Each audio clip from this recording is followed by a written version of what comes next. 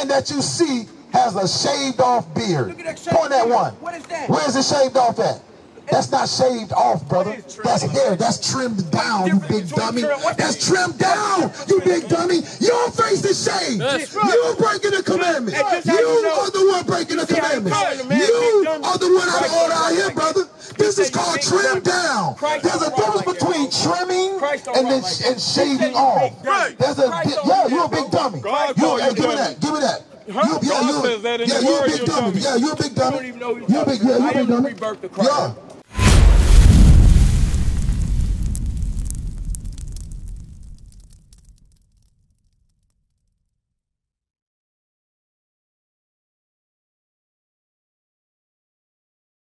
I'm gonna show you something. I believe in God. Which one of y'all I believe in God. I'm a bad one. Another man flaw. I'm gonna show you something. Listen, I'm gonna show you. What's your name? Montana. Montana. Watch this. You said that who's perfect, right? Yeah. Say who's perfect. Nobody's perfect. I'm gonna show you. God wasn't perfect. Give me that. He had to make it seem like I'm wrong because I got listen. So listen, the brother was saying something a minute ago. You can't have this conversation if we all talking. Let's let the word of God talk. Yes. Let's not say what we say or what we think. Let's see what the Bible actually say. Basic instruction before we even earth. All right, let's see what it say. Read. The book of Psalms, chapter 19, verse 7. The law of the Lord is perfect. What is perfect? What did the Bible say is perfect? I can't. All right, let's see again. Okay, read it. Hold on. I'm about to show you in a minute. You gotta be patient. You gotta be patient. You gotta be patient. Just listen. Read it again. The law of the Lord is perfect, converting the soul. So we read in the Bible. It says the law of God is perfect, converting the soul. I got a question. What is today according to the law? Sabbath. Tragic. No, what is today according to God's law? Sabbath day. It is the Sabbath day. Yeah. Do you keep the Sabbath day? I really don't, my brother. No, you really don't. Do you keep the Sabbath day? You don't. Do you keep the Sabbath? Don't answer the question. It's yes or no. I do. Do you keep the Sabbath day? I do. No, that's you get it. It's yes or no. It's yes, no. So the answer would be no. No, I ain't forcing nothing. I'm telling you, brother. Do you keep? Hold on. The question was, who is perfect? Let's stay on point. Who's perfect? Read it again. Psalms 19 and 7. The law of the Lord is perfect. One law of the Lord is to keep. Give me that in Psalm. Give me that in Exodus. Hold that. Get it in Exodus chapter 8. I'm gonna show you. This is why we don't understand nothing. Because nobody teaches us line upon line. Nobody teaches us what the Bible says. We just want to run our mouth. Read this. Exodus chapter 20, verse 8. Let's listen. Let's listen. Remember the Sabbath day. God said, remember the Sabbath day to keep it holy. So 6 days will ignore it. Keep the Sabbath day to keep it holy. I say, do you keep the Sabbath day? No. Do you keep the Sabbath day? No. Do you keep the Sabbath day? No. Brothers, do you keep the Sabbath day? Yes, sir. We keep the Sabbath day. Go back there in the Psalms. I'm not answering anything. Notice this. Notice this. Notice this. You know what? You like him. You can't listen. You can't listen. Get it out your eye before you tell your brother. The law of the Lord is perfect. What did the Bible just say? King of kings. The law of the Lord is perfect. What did the Bible just say? The law of the Lord is perfect. The law of God. You just running your damn mouth. You just running your damn mouth. This is why we're in the condition that we're in. It's people like you. It's people like you. You don't even know how the Bible says the law is perfect. If you keep God's laws, will you be perfect? Yes, because he promised us. Oh, no. I don't want all of that rambling. Let's deal with this with short words. The Bible says don't use many words. If you keep God's laws, will you be perfect? Yes. So you keep all God's laws. You damn right. You don't lust. You don't listen. You don't have sex. Watch this. No, I don't. No, I don't. I'm married to one woman like the Bible said. I'm married to one woman like the Bible. Okay. The Bible say no man. Well, let's see. Let's see this. Give me that in Job. Hold that. Give me Job. Listen up, right? Here's how you run. Run when you can't prove nothing. You run when your mouth just jacking. Read this. Job chapter 1, verse 8. And the Lord said unto Satan, hast thou considered my servant Job, that there is none like him in the earth, a perfect and an upright man? A what kind of man? A perfect and an upright the Bible?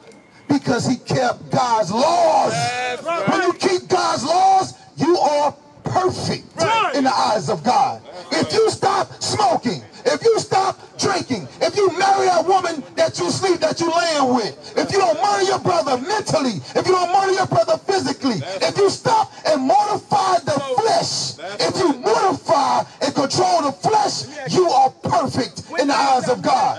God walked, Most High sent his son to walk this earth in this flesh to show us we could walk a perfect life in this flesh. Right. There's no such thing as, oh, you can't be perfect because you're not trying. Today is Sabbath day. You ain't doing no talking up here, brother. We ain't come to learn from you. We ain't come to learn from you. We didn't come to learn anything from you. You can't teach me.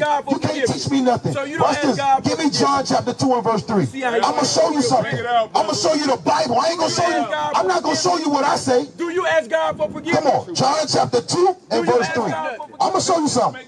First John chapter 2 verse 3. And hereby we do know that we know him. God say, this is how you know him.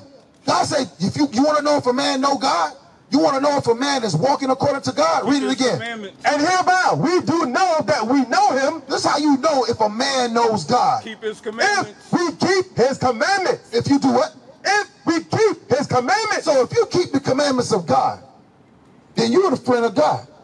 You are a perfect man on this earth. So none of y'all if you are walking in the commandments of God. Nobody look at a woman and give me First Kings chapter 8. Nobody over here look at a woman. Give me First Kings chapter 8.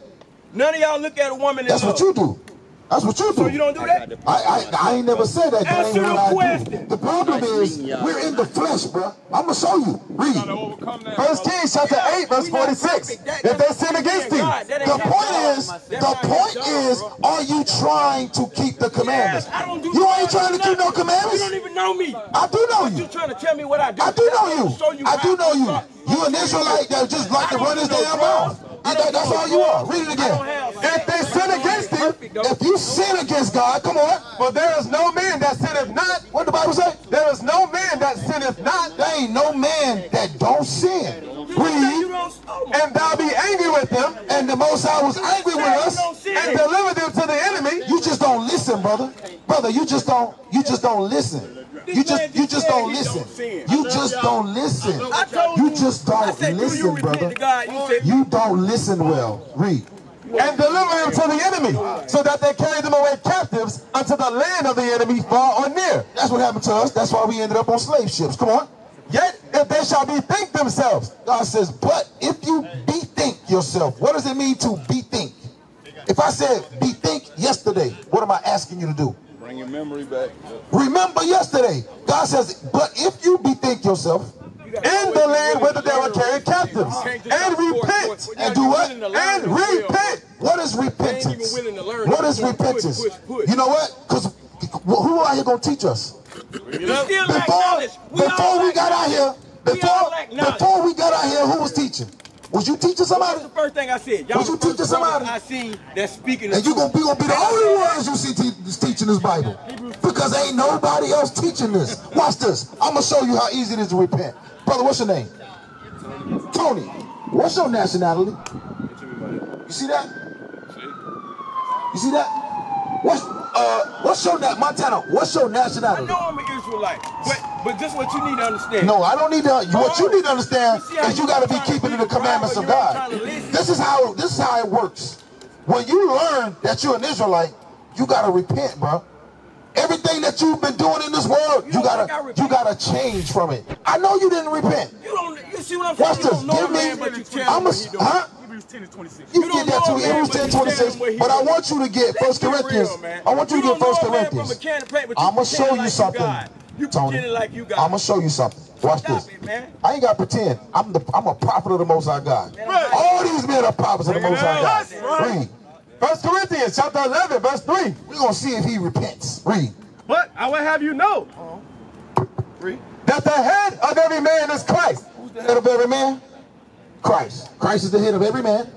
And the head of the woman is the man. The head of the woman is the man, her husband. Read. And the head of Christ is God. Every man.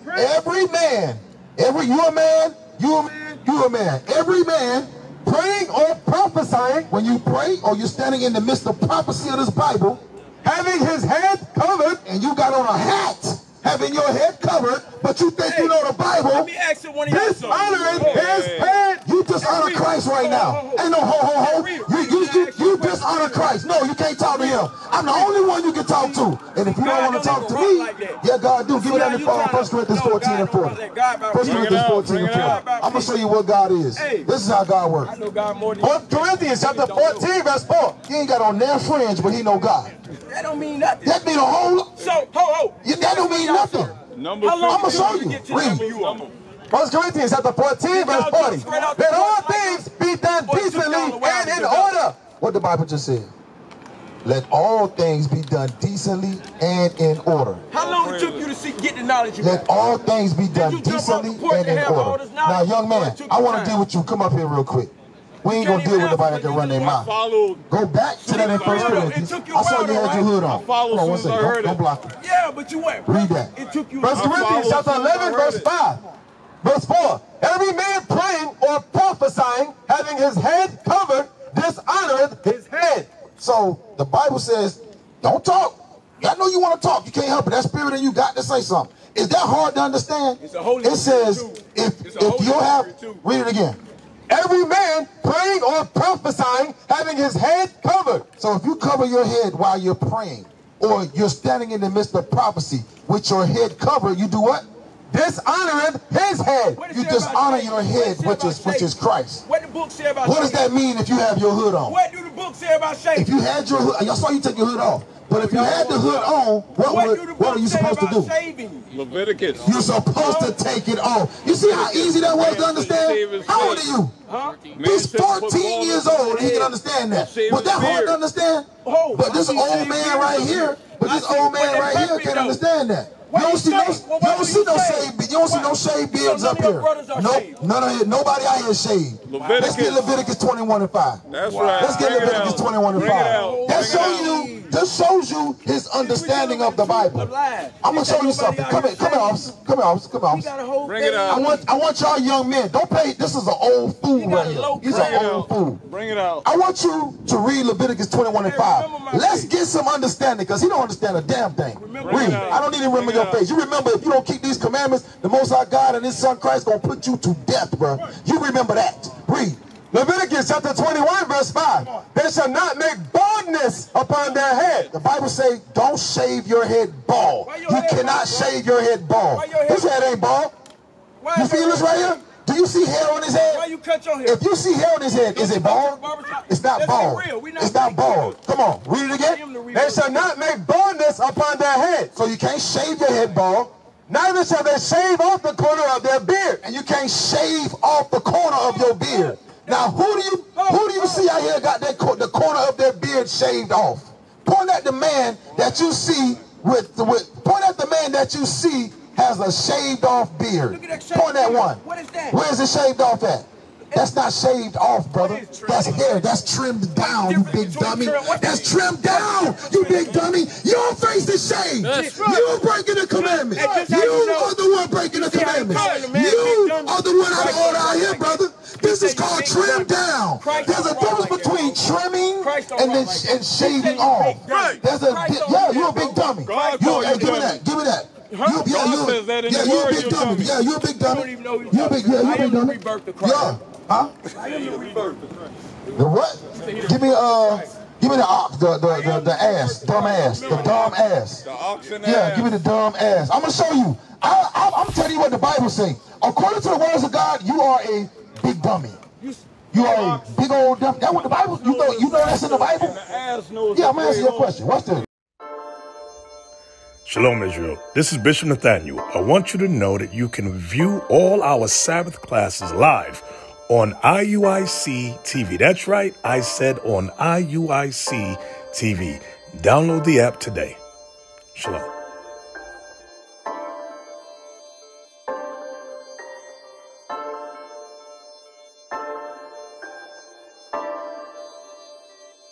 My familia is the 12.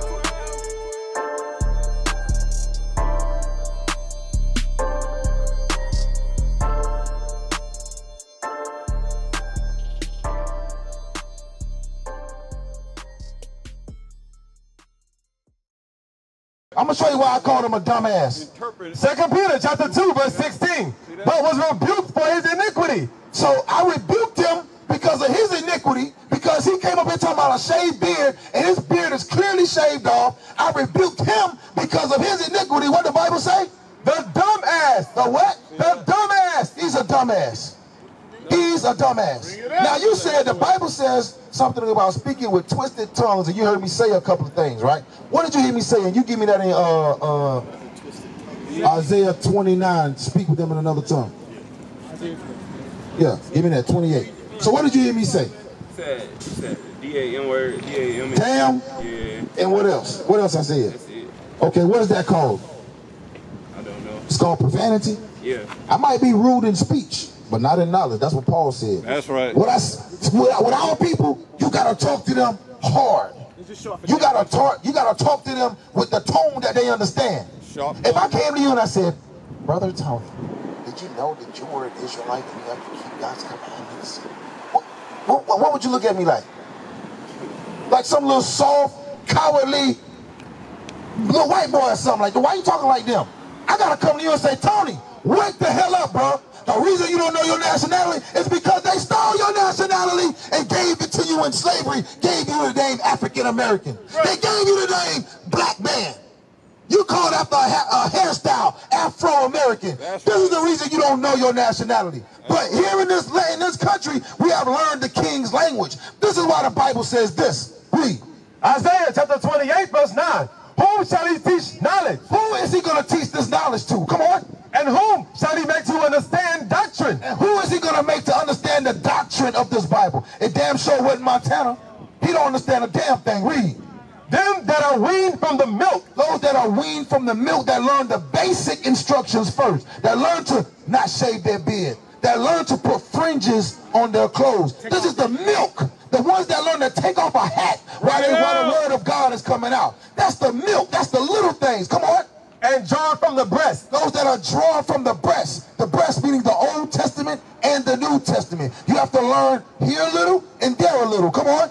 For precept must be upon precept. The Bible says precept must be upon precept. Come on. Precept upon precept. It don't matter how many people out here. The word of God don't go out void, bro. The word of God don't go out void. It could be nobody standing out here, and we would teach with the same passion, with the same intensity. You know why? Because God's word don't go out void. The dumb ass right there said that. Read on. Line upon line. The Bible said it must be line upon line. Line upon line. Here a little and there a little. He says you got to go here a little and there a little. Now I'm going to show you something. All that talking Montana did, how many Bible verses he read? He ain't read not one Bible verse. He'd say he is higher than the apostles. He probably think he's higher than Christ. But here's what you got to learn, Tony. You are not black. What color is the scarf around your neck? That's black. So are you black? You are not African American. Who was Leo Scipio Africanus? Do you know who that is?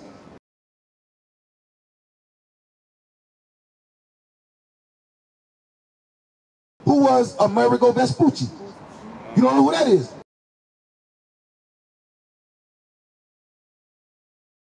But in this country, you call yourself, or our people call themselves, African American. That's where that name comes from. That's right. But that's not who you are. Bring it You're out. an Israelite from the tribe of Judah. Bring it out, Are you brother. considered a so-called black man today? That's what you're considered, right? God says you're not a black man. No such thing as a black man. There's no such thing as a white man.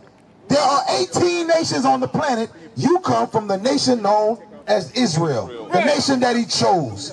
The nation that he chose. You ain't nobody. That's right. Not as long as you're walking in that flesh. You're nothing as long as you don't kill the sin that you're walking in.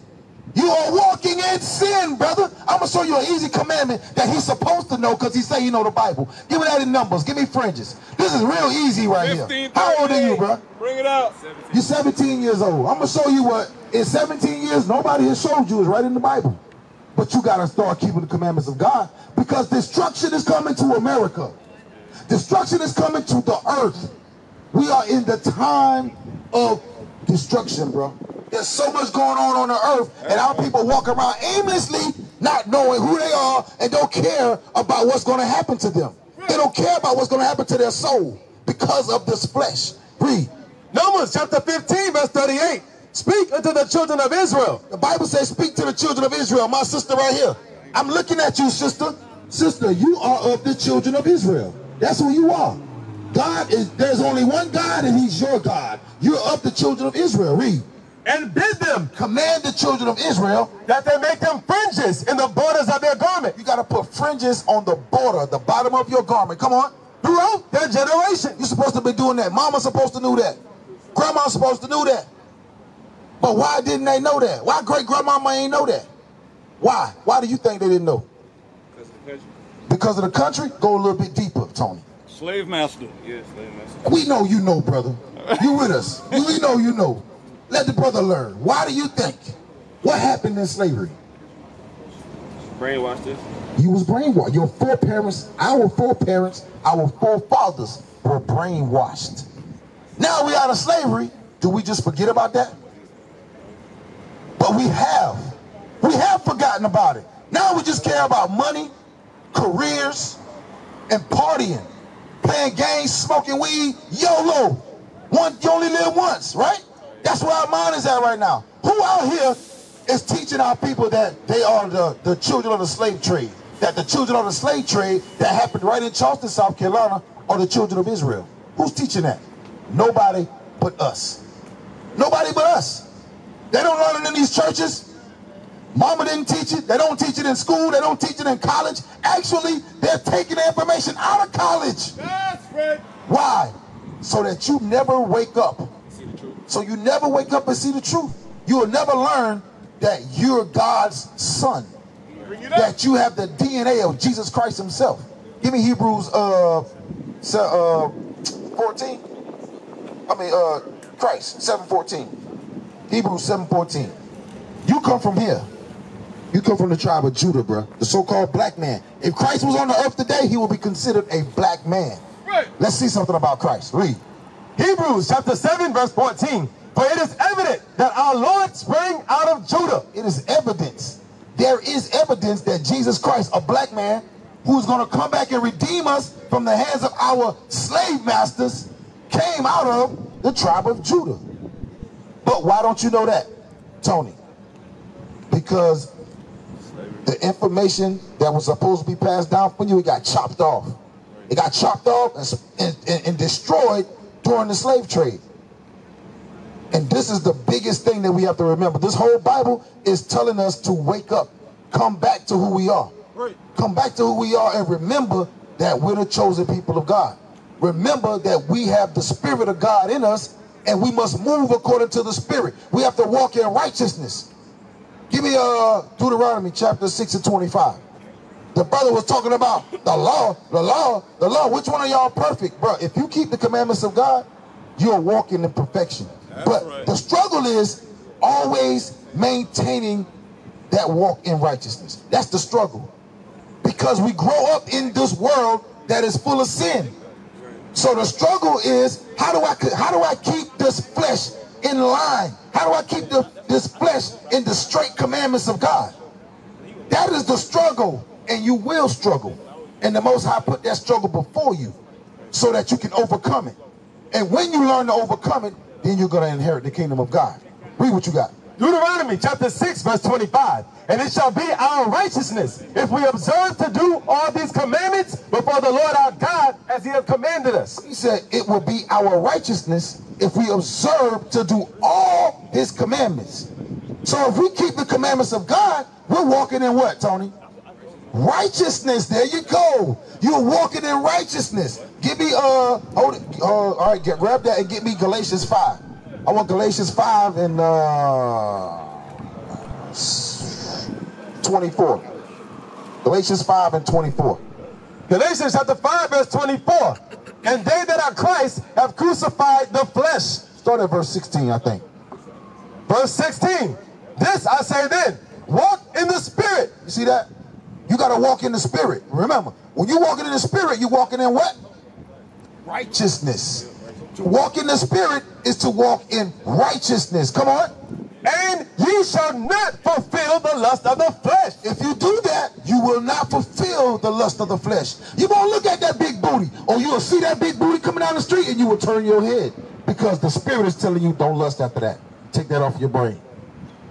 If you see something that you want, you might have the thought to steal it, but because you walk it in the Spirit, yes, that thought will be mortified. It'll die right there. Because why? The Spirit will tell you, thou shalt not steal, Tony. You got to walk in the Spirit and you will not fulfill the lust of the flesh. Come on. For the flesh lusteth against the Spirit. The flesh lusts after the Spirit. That's what it does. This is why it's so hard. People think it's such a yoke of bondage to keep the commandments of God. I want to be in bondage to the commandments of God. Right. I want my flesh to be in the bondage of these commandments, right, so that I will not go off the path of righteousness. Right. I don't want what comes with not walking this path of righteousness. Death is on the other side of righteousness, bro. There's only death on the outside of not keeping God's commandments. Right. We must fall in line with what the Bible is telling us. Why? Because everything we see around us is going to perish. Everything is going to be destroyed. This is what the Bible is talking about. But guess what? I bet you Montana can't teach that. Bring it out. I bet you Montana cannot resurrect the dead bones here in Columbia, South Carolina, and have them live according to the commandments of God. Right. This is the fight. The fight is within yourself to make the Spirit walk in the Spirit. Control the body. Read on. And the Spirit against the flesh. And these are contrary the one to the other. They're contrary one to another. Because you want to do the right thing. Mentally, you know that I really just want to do the right thing. But it's so hard because of this flesh that I'm in. Read. So that you cannot do the things that you want. It's so hard. You want to do right, but the flesh is like, nah. You gonna do we should break the commandments. You know what? It's Friday. We should go to the club. We should go buy, sell, cook, clean on the Lord's Sabbath day. Why not? YOLO. You only live once. But you got to learn to keep the commandments, Tony. So I'm going to have the brother come and show you some simple commandments that you can start applying right now. And we got a school around the corner. You need to come learn with your brothers, man. What is the nation?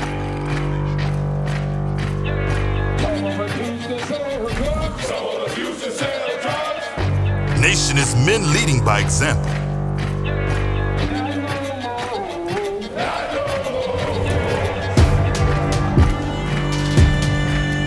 Nation is family.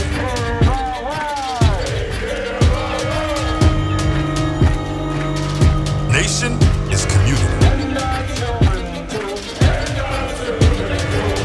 Nation is children with role models.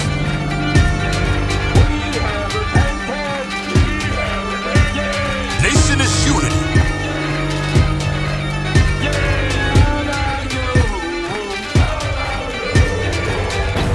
Nation is you.